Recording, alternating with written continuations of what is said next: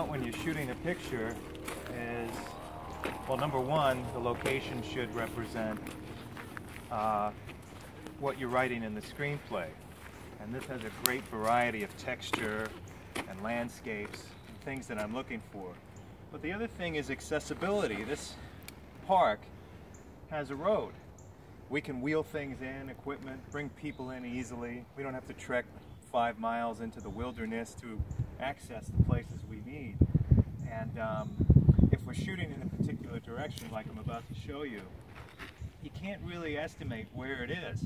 So if we shoot our establishing shots, let's say further in the mountains in Oregon or wherever, these are great textured, you know, variety of different things going on in these forest shots, and you'll see as we go up it changes. And so that's all you really need, because you're creating an illusion that you're deep in the forest.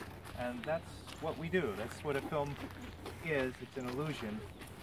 And it's not reality. Okay, so this is just one possibility for the Bauman campfire scene. And we need two different campfire locations. One where Bauman, the older Bauman, is telling Roosevelt the story, and the other where the younger Bauman and his buddy, they're out trapping, where their camp is set up. This could be one of those two locations, easy. It's accessible by the road, and you know, we could bring a few rakes in here and clear it out. And shooting in this direction, it looks like deep wilderness. At night, if we shoot in this direction, we're not going to pick up any lights from anything in the background. You won't see any lights from houses or anything like that. So it's really perfect. It's right off the path. It's not far from the entrance. And we could bring gear over here and everything that we need, set up this way, and all can be accomplished in here. So it's kind of, this is the way you have to think when scouting a location. I can see with my eye that this would be perfect, especially at night, because really what you're seeing is the illumination from the campfire on our subjects. We have some good trees and logs around, and that's really what I wanted, because I wanted the campfire to accentuate that kind of thing. We don't have to bring too much of that in.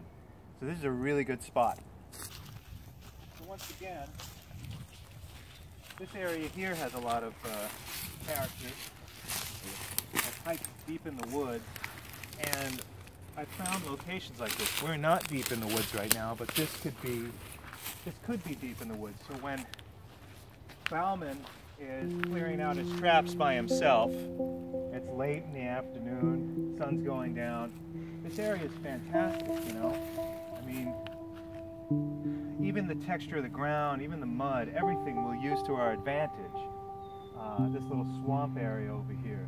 You know, I like getting a lot of coverage. See that stump coming out of this little swamp back there? There's a lot of great distance over here. And so, I mean, that's what I want to see.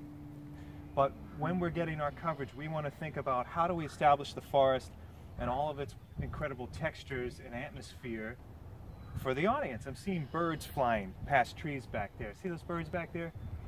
When I'm shooting, I'm going to come out here just for coverage of that kind of thing. Around the same time that we plan to shoot the Bauman scenes, you know, different stages of them. I'll get all that stuff because we're going to see that stuff in the background. And I want to get close-ups of that. I want to shoot with long lenses. I want to get all that kind of thing.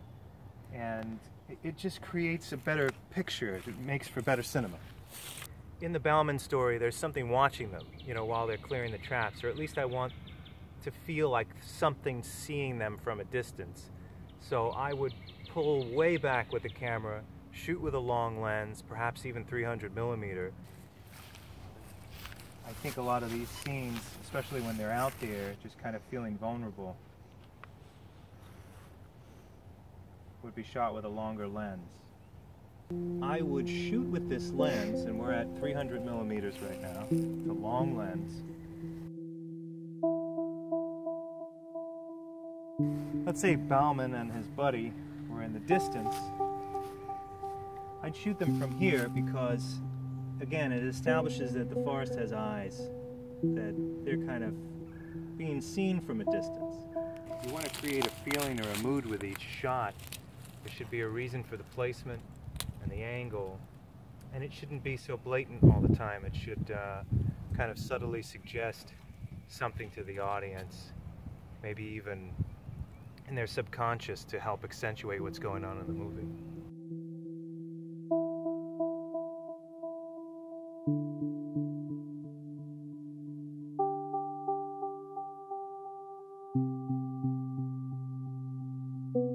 The things I'm paying attention to are very important.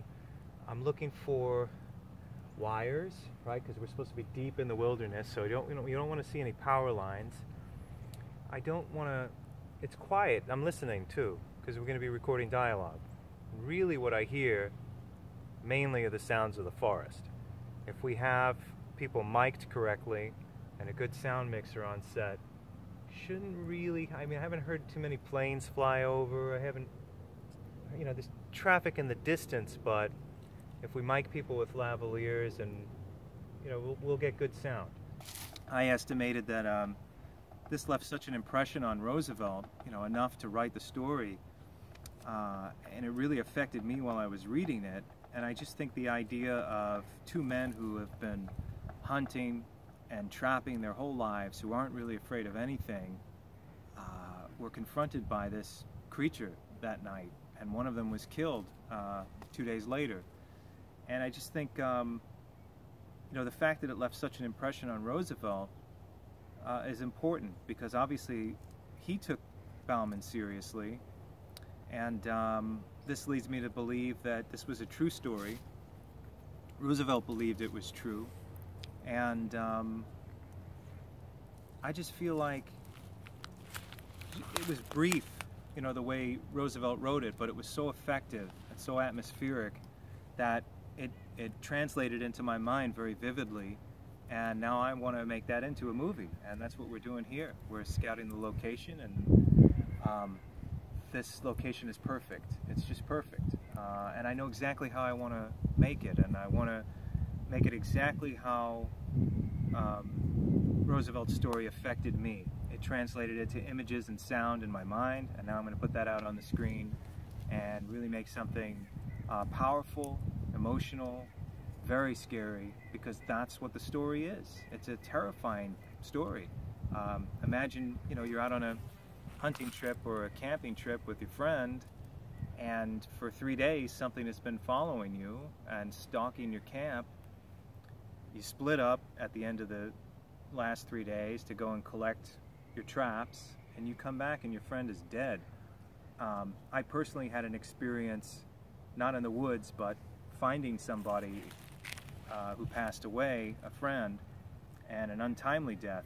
And so I know how to translate that to the screen, at least that emotion. And so that came across extremely terrifying for me, because it brought up ideas of things that I've experienced.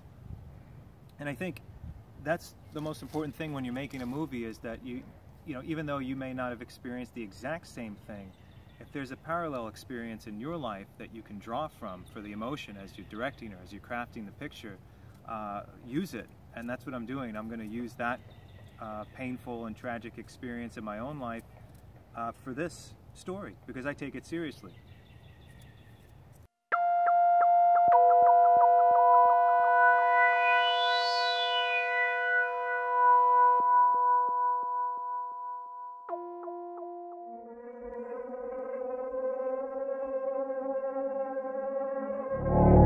It was kind of creepy that was making all this noise, like trying to intimidate us, and then we go up to look for it and it goes and hides.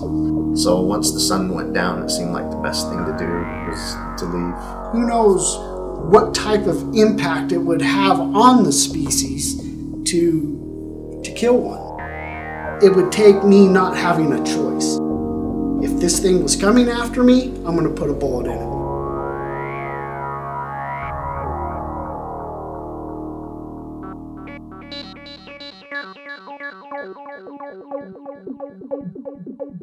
They've been around a long time.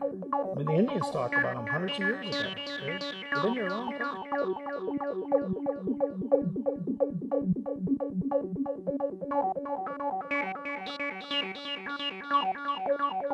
It'll be like on a deer trail, a well-traveled deer trail, and another one will be further up, and we'll flush the deer, and the deer will panic, and will run down the trail, and we'll ambush it as it comes through. We'll break the neck.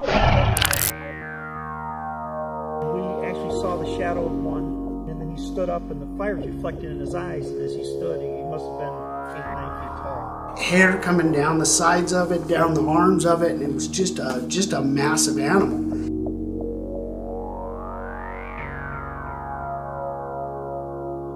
I would like to prove it in a non-lethal way.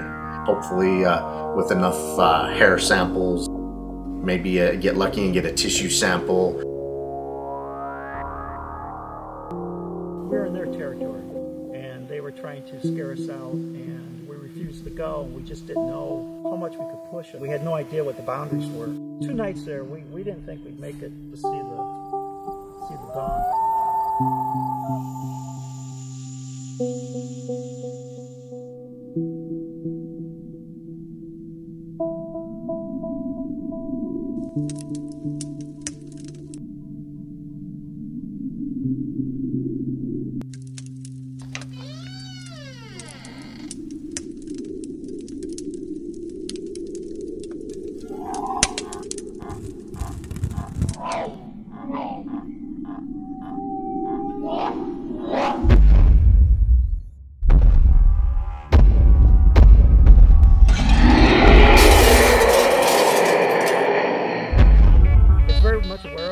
It considers this extremely dangerous. The best thing is to stay out of our way and keep in the shadows.